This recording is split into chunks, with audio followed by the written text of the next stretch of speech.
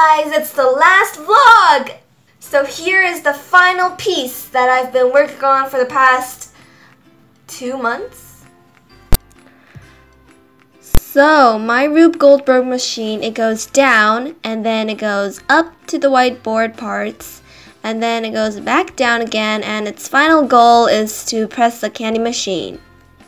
I have a total of 5 inclined planes on my Rube Goldberg machine, as you guys can see where the arrows are pointing. I also have 2 pulleys, one small, one big. And I have 2 levers.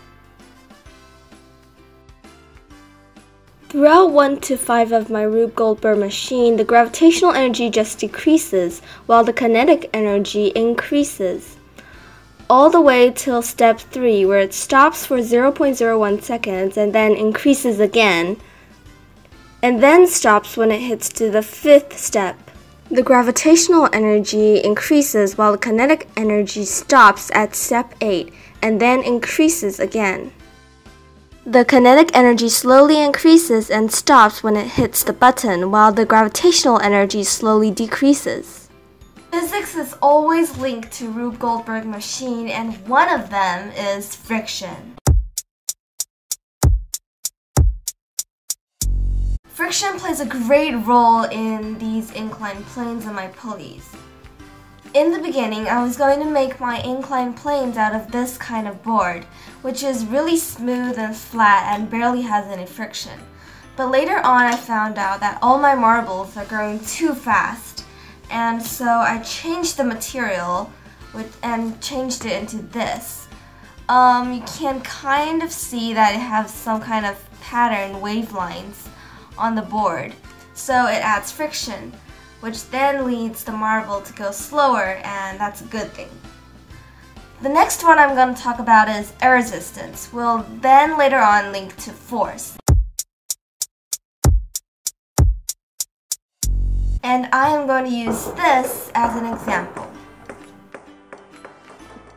A smaller marble goes through the funnel, which will then hit a big pool ball and cause it to roll down the inclined plane. The smaller the air resistance is, the bigger the force is. And we want greater force. So instead of using this big marble, I decided to use this smaller marble because the less surface area, the less air resistance.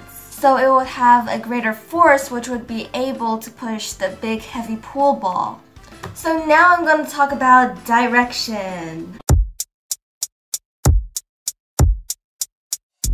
Every moving object in the universe will have a direction, and those directions can be changed.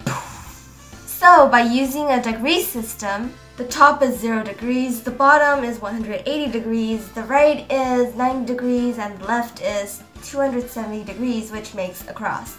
I'm going to show you some of my steps in my Rube Goldberg machine that changes direction. The pool ball rolls to 270 degrees and then drops to 180 degrees. The smaller pulley goes up to 0 degrees and then goes to 250 degrees. The bigger pulley goes down to 180 degrees and turns to 0 degrees. And now it's the time for the all great awesome!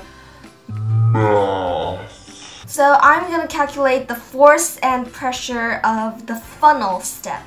Inside the funnel, there's already placed a small marble. So when the bigger marble rolls down into the funnel, the force will cause the small marble to drop down. So let's calculate the force first. Force equals F times ma. So first, for the ball to drop down, it's 0.5 seconds times 0.98, which is the gravitational force, and then times 0.05 newtons, which also equals to 5 grams. And then it equals to 0.025 newtons. And by the way, it is rounded up. And for pressure, it is force divided by area. So I took the force that I have already calculated, which is 0.025 newtons, and I divided by the diameter of the marble, which is 2.5 cm, and it equals to 0.01 pascals. And I calculated the work done too. But this time, it's not gonna be marbles anymore. This time, it's Domino's turn. To calculate the work done, the equation is force times distance. So in the beginning, I already calculated the force done by a single poker, which is 0.924 newtons. And then I times it with 0.05 meters, and it equals to 0.015 joules.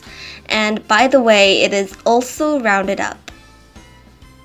And that is that. This is the last moment of my final vlog.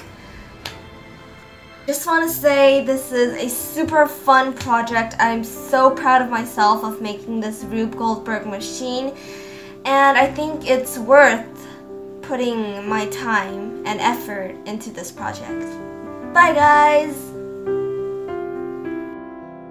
Thanks for watching. We'll see you next time.